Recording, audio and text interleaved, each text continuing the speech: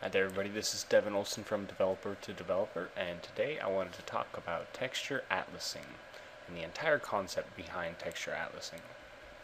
As you know, when you're 3D modeling, you have many surfaces that you apply many different materials to. And these different materials are made up of different files. When you're designing a game, these files have two types of impact. One impact is file size, meaning the amount of files that you have or materials you have increases your overall project file size. Two is the amount of draw calls or calls to the CPU or GPU based on the amount of materials that you have on the amount of surfaces that you have throughout your scene.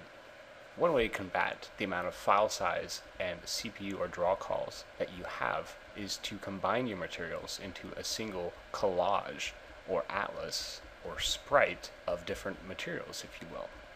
So let's go back for a second and talk about the basic concept of how we get to this particular instance. In 3D Studio Max, I have a plane here that will represent a single surface. This will represent a large surface in a scene that we have, say, in Unity 3D Game Engine. If we open up our material editor and we drop a material on here, you'll go ahead and see that our material fills up the entire surface UV space. This means that there is zero tiling happening on the surface. Because our texture is a high resolution texture, or in this instance, a 512 by 512 pixel texture, we get a nice detail texture in here. However, when you're trying to save space for a game, for instance, you may want to lower the resolution of it to something maybe like 256 or 128. However, the problem you can see now is that the texture is far too low a resolution. One way of combating a low resolution texture for file size is to tile the texture so it doesn't fill up the entire UV space, like so. That way the low resolution or small file size is only noticeable when you get up close to the surface. However, this really isn't addressing the fact that we are having to deal with multiple files, having to reach out to our CPU or GPU, creating multiple draw calls, and lowering our overall performance.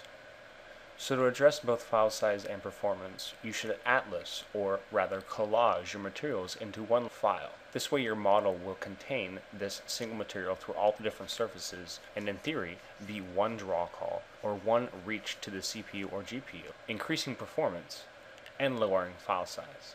As you can see, here's our material we've been working with so far, and here's a collage with the second material. A great thing about collaging materials is that you can reduce the quality or stream different quality sizes fairly quickly, because it is again one file size and not multiple requests to a server. So why doesn't everybody start using texture atlasing? Texture atlasing introduces one major fallback, and that major fallback is being able to tile. When you collage a material, you lose the luxury of being able to tile in both X and Y on your surfaces. As you can see, I've gone ahead and dropped our collaged material onto our surface that we're working with in 3D Studio Max. Because we have multiple materials in our atlas, we are no longer allowed to tile it, because with each new material that we add to our atlas, we lose the ability to tile in either X or Y axis. We can no longer look to our material to give us the ability to repeat on our surfaces. We instead must rather look at our surface and the amount of subdivisions that our surface has to get the tiling effect that we need from our atlas. Taking our surface here and converting it to an editable poly, we can simply select its edges,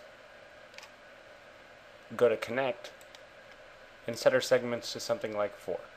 And in the opposite direction, set our segments to 4.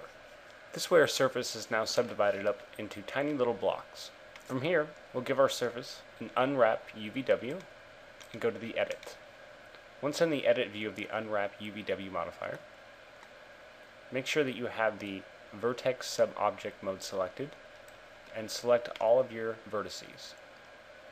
Right click and go to break, and then up top, change your drop down to your material so you can see it in the background. We'll go ahead and turn grid off, and we'll switch to face sub-object mode. From here, let's select practically half of our faces, and while holding shift, click and drag them down in one direction. Then come in here from the other side and do the same thing. Hold shift and move it in the other direction. And repeat the process until we get to one tiny square. From here, we'll zoom into our tiny square, and you can see some things don't actually align.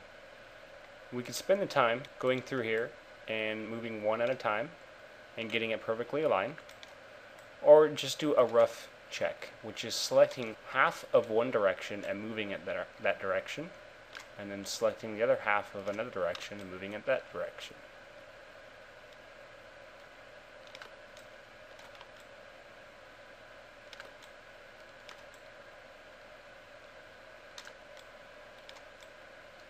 Until you end up with a pretty solid scene. Now we'll go ahead and select all of these faces, and up in the upper left hand corner we'll go to free transform mode, and this will set a transform box around that we can scale. So we'll take all of our faces and we'll drag it over on top of our material in the background, and from one corner while holding Control we will click and drag and scale in an even ratio. That way we don't lose our UV coordinates ratio. Once you're over the particular section of the atlas that you want, you can go ahead and close this window. Looking at our surface and all its little pieces, you can see they now make up the one particular portion of our atlas versus tiling the entire atlas. Looking closely, we can see that it is a little bit stretched in one direction, or squashed if you will. So opening back up our edit UVs, we can hold shift, click one corner, and drag it one direction, and it sort of locks it in that direction. And as you can see in the background, it starts to become unsquashed. Go ahead and right click on the UVW unwrap modifier and say collapse to mesh. And that's it. So by taking your multiple materials that you would apply to many different surfaces that would create many different CPU calls or GPU calls, and combining them into one material, you in theory reduce your model's amount of draw calls to a single draw call, or one. Not only do you lower the amount of draw calls, or rather increase the performance for your scene, you also lower the file size, or the amount of requests for particular textures that your scene may need.